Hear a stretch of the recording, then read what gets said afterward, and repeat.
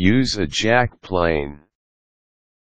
A jack plane is a tool that is used for smoothing surfaces and edges of wood.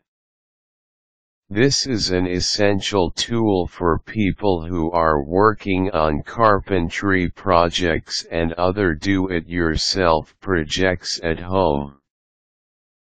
Learning how to use the jack plane may be hard at first, but it will get easier to use once you get the hang of it. Here are the instructions that you can follow when using a jack plane. Set up the sole of the plane. The first thing that you have to do is to set up the sole of the jack plane. The sole of the jack plane is the bottom part that is flat. You have to make sure that the sole of the jack plane is set upon a flat surface so that you can get clean and accurate cuts as you are using the jack plane. To set up the sole of the plane, get a permanent marker and then color the surface of the sole. Afterwards, use sandpaper to sand off the surface until you have removed the permanent marker. Replace all the components. Replace all the components of the jack plane. Make sure that the plates are on tightly. Secure them in place with a screwdriver. After mounting the components, you can test the blade of the jack plane.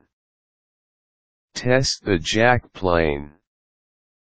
Get a piece of scrap wood and try to smooth the surface. You should end up with smooth and thin wood shavings from using the jack plane. If you want to adjust the settings of the jack plane, all you have to do is to turn the depth adjustment on the jack plane. This will determine how deep the cut of the blade will be on the wood. You can get thinner or thicker wood shavings depending on your settings. When you are happy with the results, you can move on to the next step. Using the jack plane. Now you are ready to use the jack plane.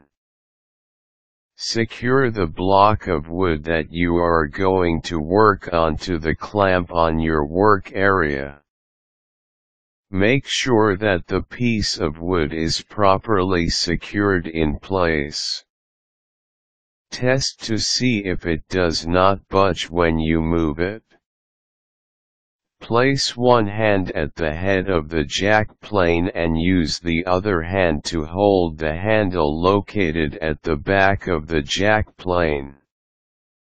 You can now start smoothing down the edges or the surface of the piece of wood that you have. These are the steps that you can follow when using the jack plane.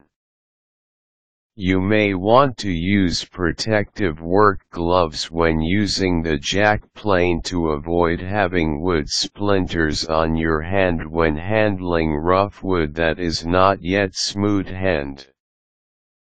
Make sure that all the components of the jack plane are in good condition and that the blade is well sharpened so that you can come up with a smooth finish on your wood pieces.